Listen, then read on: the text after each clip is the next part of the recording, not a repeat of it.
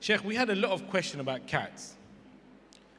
Alhamdulillah, apparently we have a lot of cat lovers in our audience. One of them is right here.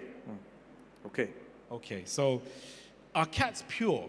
This is one of the questions. Yes, cats are definitely pure. I mean, that's the hadith says, "Innaha min at-tawafina alaykum wat-tawafat."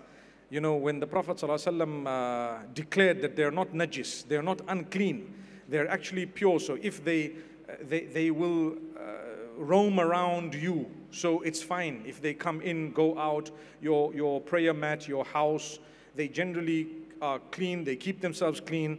When they want to, I was about to say use the bathroom, but what I mean is when they have to excrete, for example, they would go into their own little tray, or they have a little bit of that in intelligence. So they are pure. Alhamdulillah, I think I saw a video of you and your cat. Is it Minky or? Yeah, they're not my cats. Yeah, it was supposed to be Menky, but they made it Minky, mashallah. So that's fine. Alhamdulillah. Not my cats, my kids' cats. MashaAllah. MashaAllah. Barakallah feek. We lost them a few times, but we found them always.